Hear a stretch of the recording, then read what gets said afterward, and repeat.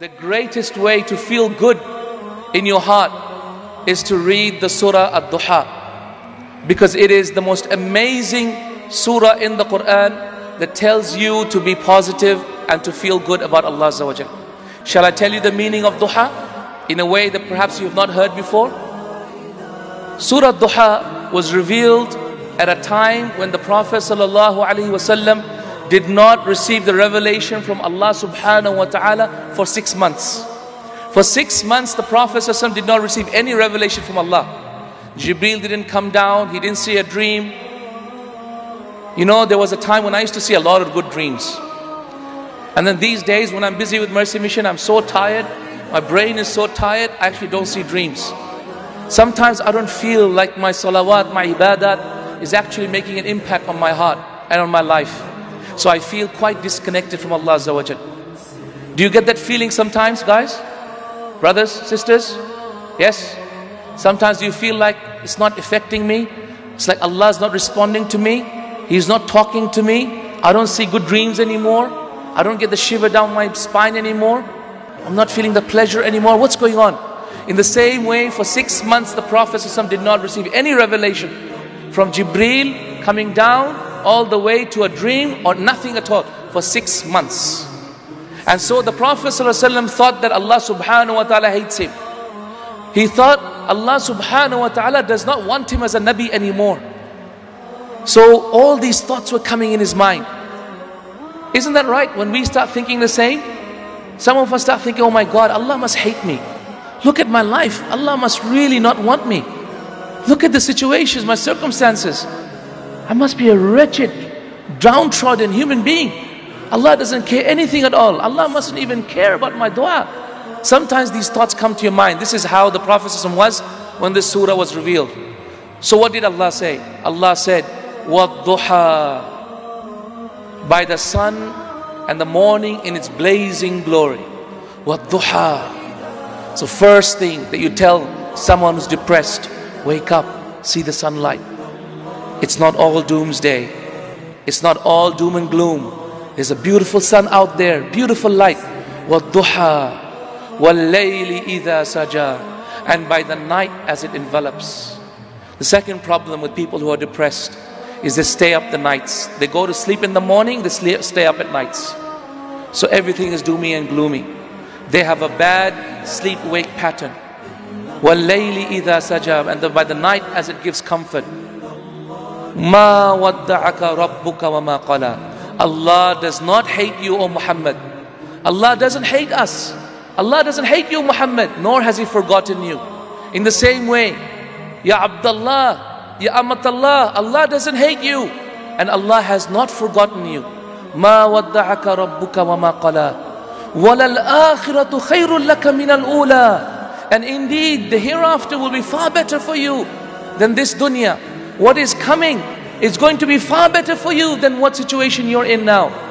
وَلَلْآخِرَةُ خَيْرٌ لَكَ مِنَ الْأُولَى وَلَسَوْفَ يُعْتِيكَ رَبُّكَ فَتَرْضَى. And very soon Allah will give you a massive reward and He will make you happy.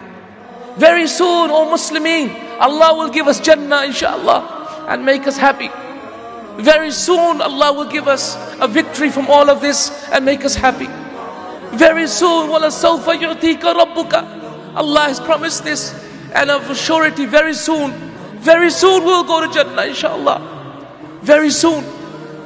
Isn't this the most beautiful thing to say to a person who feels bad in his heart? Then Allah gives him reasons to believe this. What does He say? أَلَمْ يَجِدْكَ يَتِيمًا فَآوَى. He gives people reasoning so that you believe this. He says, أَلَمْ يَجِدْكَ يَتِيمًا. Did He not find you an orphan and look after you? Ask yourself, weren't you very sick sometimes? Weren't you a little boy and Allah looked after you? Weren't you a little girl, no one to care for you, and Allah looked after you? أَلَمْ يَجِدْكَ يَتِيمًا فَآوَى وَوَجَدَكَ ضَالًّا فَهَدَى. And we found you misguided. Did we guide you? Weren't we misguided, brothers and sisters, before we became practicing? I know I never used to pray myself. I never knew about my deen. Didn't Allah find me misguided and guide me? In the same way, weren't you misguided and Allah guide you? وَوَجَدَكَ عَائِلًا فَأَغْنَى. Didn't Allah subhanahu wa ta'ala find you poor, in need of wealth, and didn't Allah give you wealth?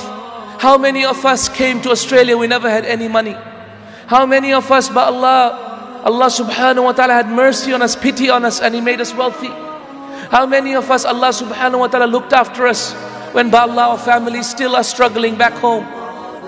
وَوَجَدَكَ عَائِلًا فَأَغْنَى. So Allah gives more and more reasoning to Rasulullah sallallahu alaihi wasallam and to us, reminding us again and again why you should believe everything else that Allah has said, His promises that will come true. So to the depressed person, this is the best way to reason, by telling him about the past and giving him reason to believe that Allah's promises will come true, just like it did in the past. Then Allah gives the antidote to depression. Do you know what it is? The depressed person is more concerned about himself. But the best way to remove depression and this feeling of being disconnected with Allah is to remember those people who are far, far in more difficulty than you. فَأَمَّا الْيَتِيمَ فَلَا تَقْهَرْ. Allah continues and says, and so the orphan, do not be hard on him. وَأَمَّا السَّائِلَ فَلَا تَنْهَرْ. And the one who asks you, do not say no to him. So Allah tells us to remember two types of people. The first is an orphan, the number two is a beggar. Remember the orphans, they have no one to look after. You have parents to look after you. You have family to look after you, somewhere to go home. The orphans have nobody. وَأَمَّا السَّائِلِ. The beggar, he has no food. He's asking you for food. He goes to sleep hungry every day. Allah has given you food. How many of us has ever gone to sleep hungry, subhanallah? So Allah tells us the antidote, which is to look at people below us. فَأَمَّا الْيَتِيمَ فَلَا تَقْهَرْ وَأَمَّا السَّائِلَ فَلَا تَنْهَرْ. And then the final way to remove this feeling of being disconnected from Allah, do you know what? وَأَمَّا بِنِعْمَةِ رَبِّكَ فَحَدِّثْ. And the blessings of your Lord enumerate. Talk about the blessings of Allah. Alhamdulillah for my eyes. Alhamdulillah for my hands. Alhamdulillah for my mouth. Alhamdulillah for my heart.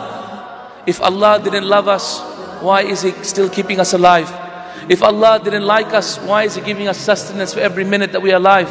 If Allah didn't love us, why are we here today? Sharing this knowledge, increasing in wisdom and love of Allah Azza wa Jal. My brothers, my sisters in Islam, next time you feel disconnected, read Surat Dhuha. And by Allah, you will feel the same love that the Prophet ﷺ received from Allah Azza wa Jal. That Allah subhanahu wa ta'ala will of a surety bless him and of a surety bless us, inshaAllah. Very soon Allah's promise will come true.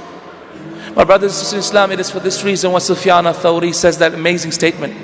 He said, Wallahi, I would not replace Allah with my parents to be the judge on the day of judgment. I would rather have Allah judge me rather than my parents on the day of judgment, because I know Allah Azza wa Jal loves me more than my parents. Ya salam. If you believe Allah loves you more than your parents, Allah will love you more than your parents. If you believe Allah can forgive all your sins, Allah will forgive all your sins. If you believe Allah will reward you and enter you into Jannah, Allah will not betray your faith in Him. Allah will, inshaAllah, answer your dua and enter you into Jannah bi-idhnillah, inshaAllah ta'ala.